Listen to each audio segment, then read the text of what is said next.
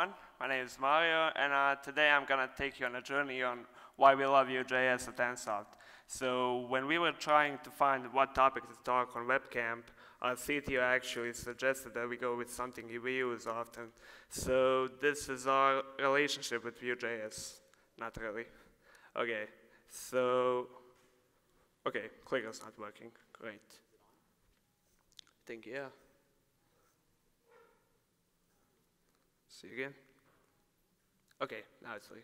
So before I start, there are a lot of developers here, both back-end, front-end. We have some DevOps guys, so it might be the best that I tell you about VueJS first. So what is VueJS?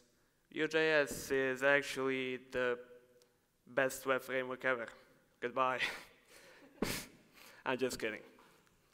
Or am I? So now that I'm a little trolling, let's see what VueJS really is. So VueJS is basically a progressive web framework built by even you. It's built back in 2014. The first version wasn't very popular because we were in the middle of the framework fiesta. They were literally pumping frameworks every day, so it didn't get the reach it expected. But in September 2016, VueJS got very popular with version 2.0. That it got some heat and it's still like on fire, literally. It was designed from ground up to be incrementally adaptable and expandable, so you can extend to it pretty easily. It's built in JavaScript. Do you really expect anything else from a web framework? It combines great things from React and AngularJS. I'm gonna show you some code snippets later, so you're gonna see what I'm talking about. But basically, you'll see a lot of differences, but so many similar things to React and Angular. And it has a huge ecosystem thanks to the open source community. We love you guys. So let's continue. Now, why we love VueJS at NSoft? Before I start, I need to define the problem we had. The first problem we had, we are developing apps for retail, mostly in the betting industry, so we develop a lot for retail shops, betting shops, and we run many solutions on an architecture, which is mainly Raspberry Pis. Recently, about 1 month ago, we had an issue in the company, like on the field, Raspberries were dying. We had to find the problem, and we found it. AngularJS didn't meet our requirements anymore. It got really big, and we needed to change something. Right now, we're migrating from AngularJS 1.5 to Vue, but we're trying to optimize for a little bit longer until we migrate everything. React is great, but I don't know. Our developers found it a little bit, I don't know, weird in the long term, so we kind of skipped that. I don't know why. And we like to bring junior developers into our company, so you better visit our stand in the lobby because there's an HR there. You might get a job. And we've tried to find something very comfortable to junior developers to work with in the end. And our company policy has it that we like new things. It's not really a strict policy, but we kind of go with it. So first solution is VueJS is fast. And I'm not kidding, VueJS is really fast. Right now I'm gonna show you some size differences from Angular, React, and Vue. And if you're a front-end developer, you know that using a framework has a consequence. Whenever you use a framework, you are adding a load to your website in size and automatically with speed. So, Angular 2 had an abnormal size, like half a meg. We literally screamed in our company when we saw this, like, we can't go with this, can't go with this. Then React had a massive size decrease in terms of Angular, but we thought when we extend our apps, we're still gonna have some problems. We need to go a little bit down. When we saw VueJS, we had a relief phase. As you can see, it's huge size difference. Here are our faces. Okay, so right now this is a little comparison. I'm not gonna read all the numbers because I can't remember them, but you can see that even though VueJS is fast, it has its consequences as well. It's not going to be fast in every single case. For example, when creating, replacing, or selecting rows in the DOM, VueJS is fast. But when partially updating them, you're going to have a hard time because it's going to get smacked by both Angular and React. You need to think what your application is doing, what you need, and then choose the framework you want. So you can find these numbers on Stephen Crow's website. I'll have the link above. So second thing, VueJS is beginner friendly. Now, we had a program from our partner Spark, which is like a brother to us or sister, I don't know, to our company, and they have a Spark School. It's a program that has courses for developers, designers, PR, marketing, whatever. Basically, they gave us some numbers about the pass completion, average exam pass completions for all the frameworks. Now, first, before I begin, I'm going to show you two percentages for every framework. The second exam is not a second part of the exam. It's a repetition exam that developers take when they fail the first one. So, what the hell? Okay, thanks, clicker, I guess. So, first one is AngularJS 1.5. I took 1.5 because that's all the relevant data we had. The new Angular versions are very fresh in our Spark schools, so we can't get some relevant data. I'm just gonna stick with the laptop for now. So, first one, 27%. Krasho is our colleague.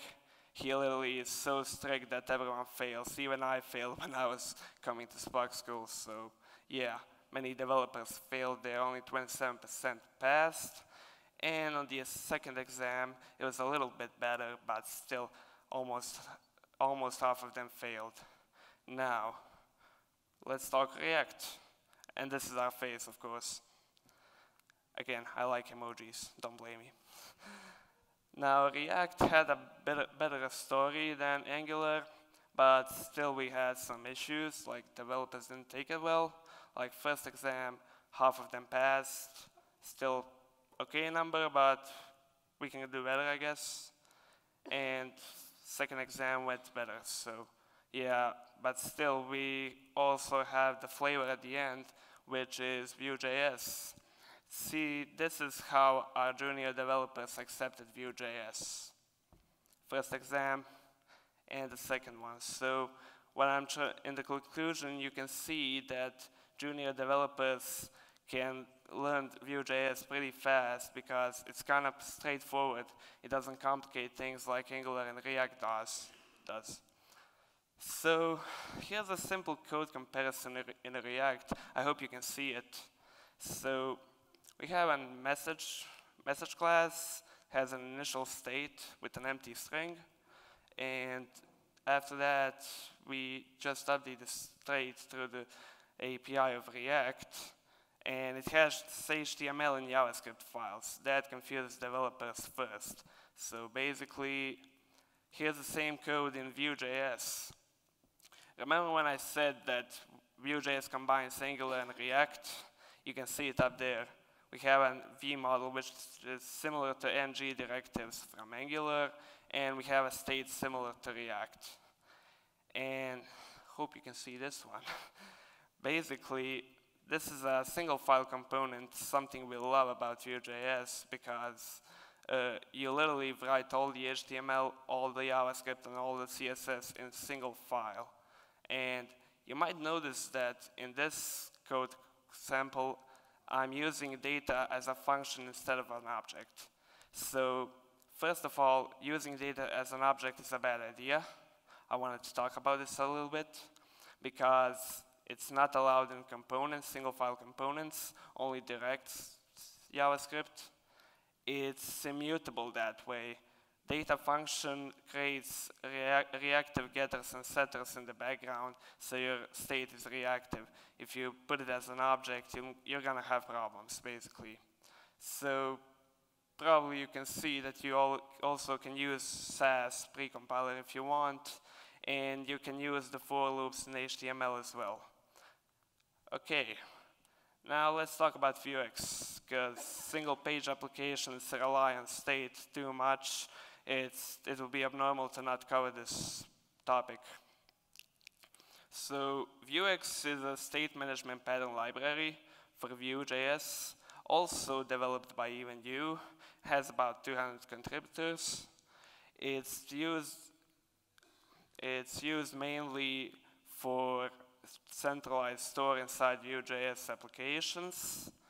It's based on Flux, just like React's Redux, and it's pretty straightforward. So it's a little bit easier than Redux, but it's pretty much the same thing. So state management pattern libraries all are based on the state management pattern. It works like this. When a user clicks something on the view inside an app, it triggers an action.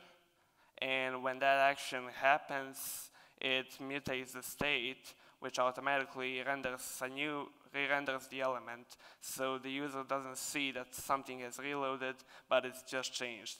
That's pretty much every single page application today. So now here's a comparison to Redux. Redux dispatches actions through reducers which update the state, while Vue.js uses mutations. You might think that's just a different name, but we come to the conclusion that at the end, Vuex uses mutations instead of reducers, but Redux makes the state mutable, so you can't change it directly, while Vuex allows you to change it directly, but still prefers mutations instead of direct mutating. So also, senior developers have a problem with Redux, not just juniors. So basically, Vuex makes things easy.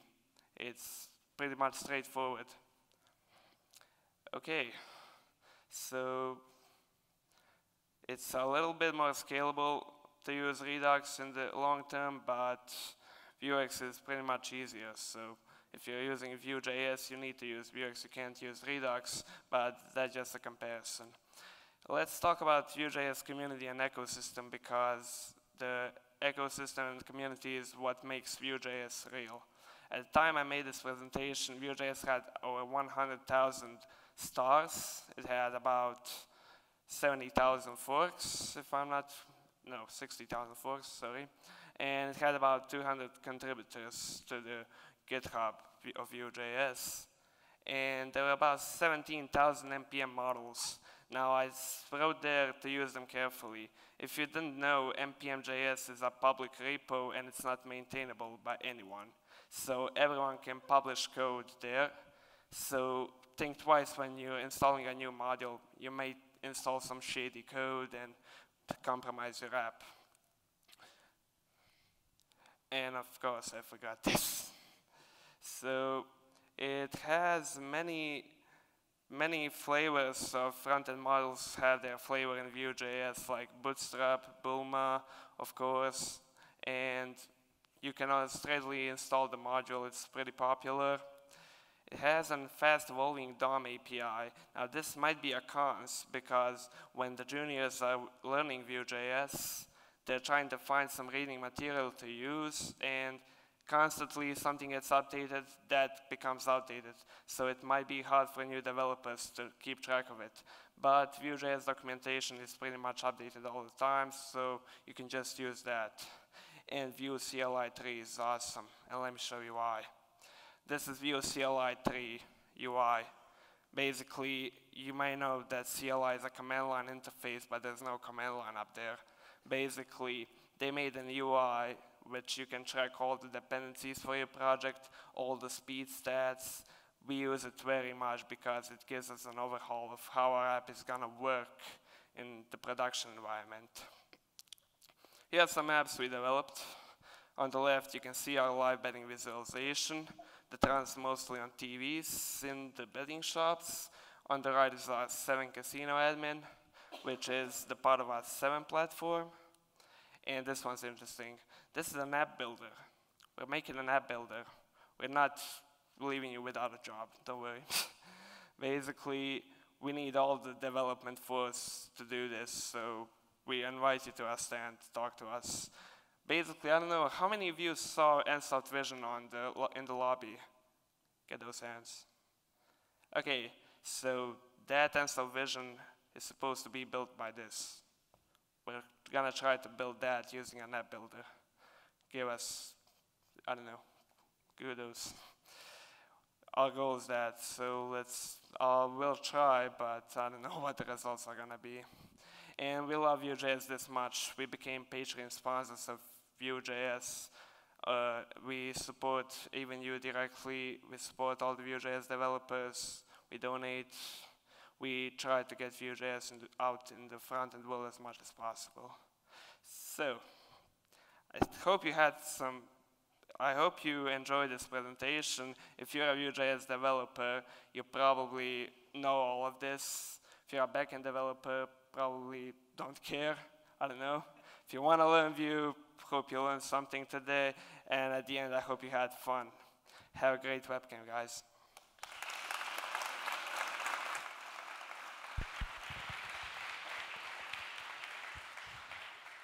Thank you again, Marijo. Any questions? I have one myself. So with React, there's the React Web and the React Native. Does Vue have anything like React Native?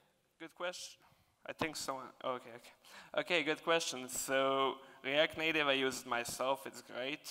There is some flavors of Vue.js like NativeScript, Vue Native, but they still haven't evolved because React Native, if you remember, was released back in 2013, I think.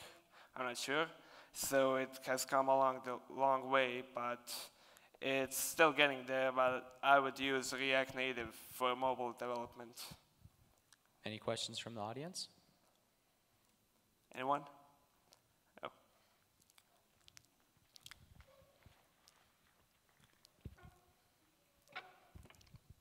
Yeah, just a quick one. Does Vue.js support server-side rendering, and are you using that feature?